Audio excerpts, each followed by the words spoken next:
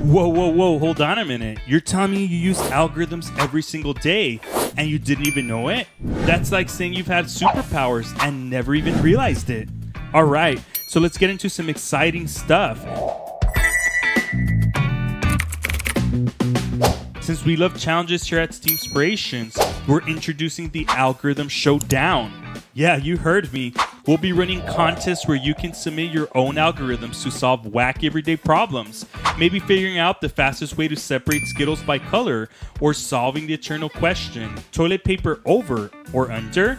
Send us your solutions and we'll put them to the test. Ever wondered how video games decide when to spawn enemies, or how your loot is randomly generated? You guessed it, algorithms. When you're sprinting through a maze, avoiding monsters, you're actually running through a complex set of algorithms that determine the game's behavior. In some games like Minecraft, the entire world you explore is generated by algorithms. No two experiences are the same. Ever thought about why certain products appear in your online shopping recommendations? Well, it's not magic, it's algorithms. When you click or search for a product, algorithms analyze your behavior and present you with items you're more likely to buy. It's like having a personal shopper who knows you better than you know yourself. Now here's the mega juicy part.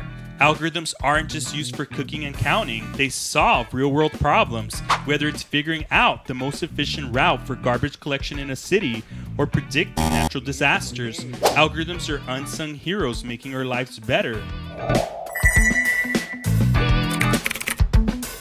Remember those multiple choices tests you dreaded? Did you know there's an algorithm for guessing the most probable right answer? Yeah, some algorithms can even help you pass the test by analyzing the pattern of the previous question. But hey, don't tell your teachers we told you that. You know how your TikTok or Instagram feed always seems to know exactly what you want to watch? That's algorithms for you. They analyze your likes, shares, and even the amount of time you spent watching a video to curate a feed that you can't resist. It's like they read your mind. So algorithms are really cool and all, but what actually are they? Well, an algorithm is just a series of step-by-step instructions to do something. And luckily for us, Carl is here to demonstrate a simple algorithm.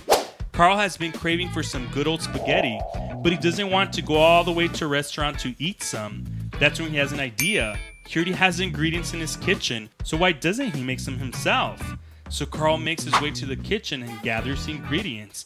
4 ounces of spaghetti, 3 cups of water, a pot to boil the water in, 1 teaspoon of salt, and his favorite sauce. Now that Carl has what he needs, he can start cooking. He first boils the water.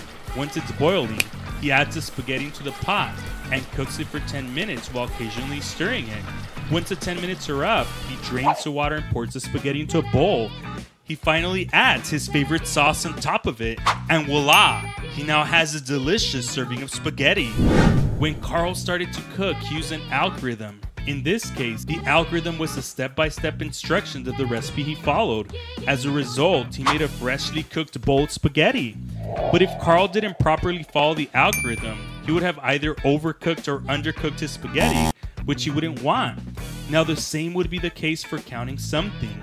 Let's say you want to count the number of people in a room. You would start by 0, and for each person in the room, you would count up from 0 until there's no one else left. This step-by-step process for counting the total number of people in a room is an algorithm.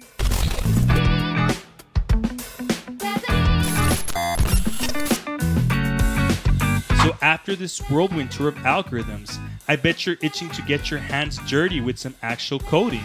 So let's write a simple algorithm that can square a number. And since we're all friends here, let's use Python, a beginner-friendly programming language. Are you ready? Let's jump right in. So let's break down this algorithm.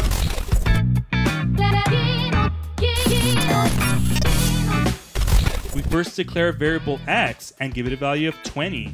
Think of variables like a box where you can store things. In this case, the number being 20. Next, we're going to square the number. Squaring a number means multiplying it by itself.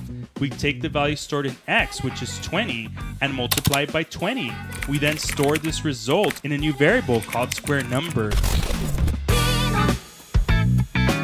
Lastly, we use the print function to display our results.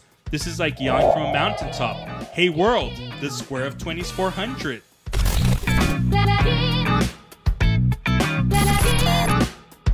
So when you run this code, you'll see the output.